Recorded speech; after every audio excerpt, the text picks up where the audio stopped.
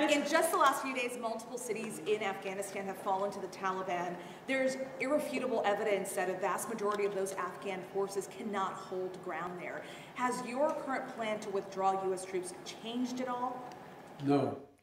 Look, we spent over $1 trillion over 20 years.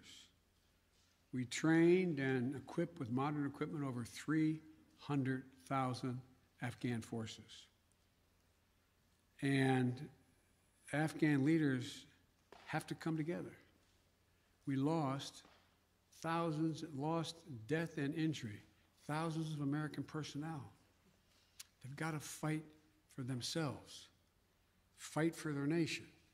The United States, I'll insist we continue to keep the commitments we made of providing close air support, making sure that their Air Force functions and is operable, resupplying their forces with food and equipment, and paying all their salaries. But they've got to want to fight. They have outnumbered the Taliban, and I'm getting daily briefings.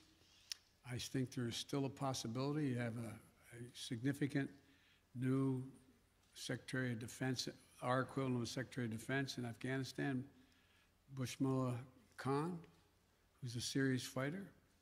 I think they're beginning to realize they've got to come together politically at the top, but we're going to continue to keep our commitment. But I do not regret my decision.